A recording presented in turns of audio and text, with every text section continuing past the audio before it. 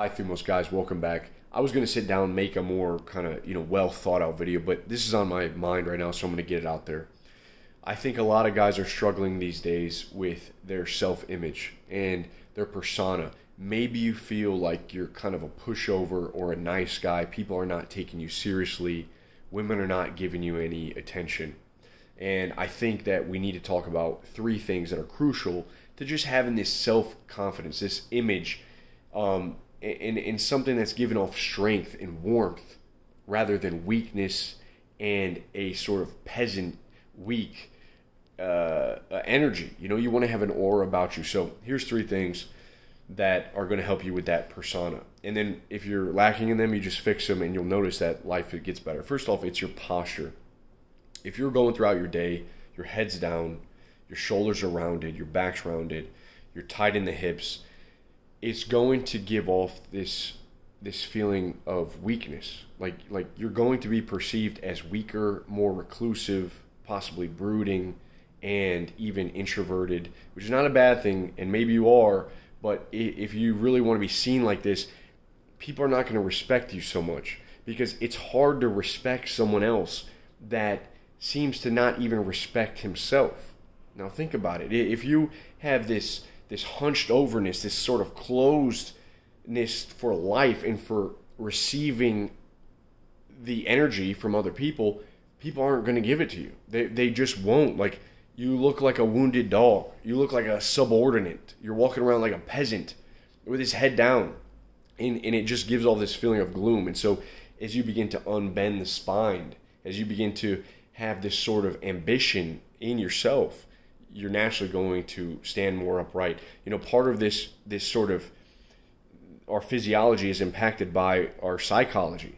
And so if you have these limited beliefs, maybe you're thinking, I can't do these things. I can't fulfill my dreams. I can't get the girl of my dreams. I can't switch my career path. I can't raise a family. I can't build a business. Like, it's going to show up in how you carry yourself throughout the world. And so you begin to get rid of these limiting beliefs and this, you start to do the stretches that I recommend yesterday. Do those three movements. They're going to correct all this stuff.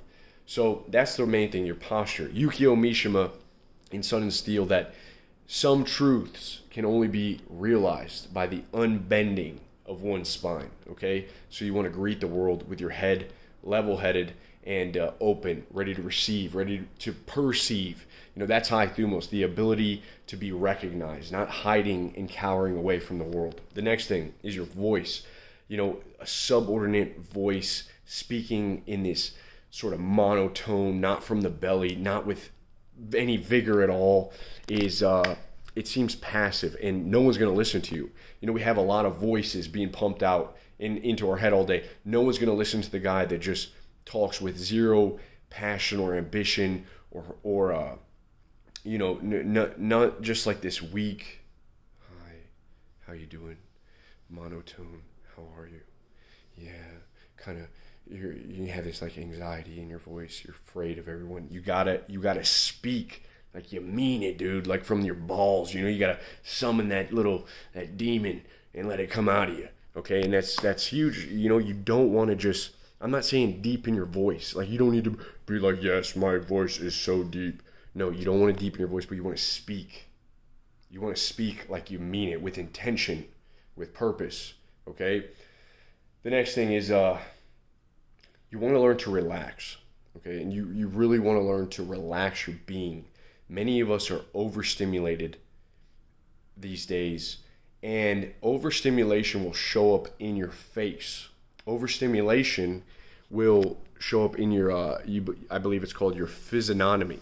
Your physiognomy is the face and how it can tell you about a person. And you'll notice that a lot of people these days have this face of like they're tense. There's anxiety in the body, and it shows up in the face. There's this tenseness. There's this rumination. There's a furrowing of the brow. There's like they're stressed. It looks like someone's always under stress. And if you think about it, when you're constantly overstimulated by media, social media, one thing I recommend is getting rid of Instagram. I think that's the first way to escaping the matrix. Seriously, we're paying attention to too many people at once. People that we don't care about. We're trying to impress those people. We're looking at their lives. We don't even know their name, but we're still paying attention to them.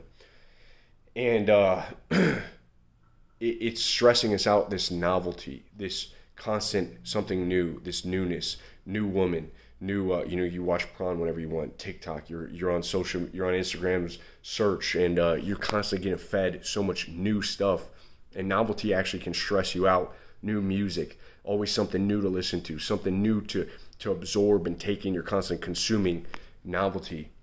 And the human didn't evolve with all of these novel stimuli in his environment. You have your tribe, you have maybe an animal that runs by, and if it's a tiger, then you freak out, and that's when your fight or flight goes off. But a lot of us are stuck in this fight or flight within our core, within our being, and it's showing up on our face. It's making us rigid. It's tearing down our posture. It's making us talk without passion and purpose.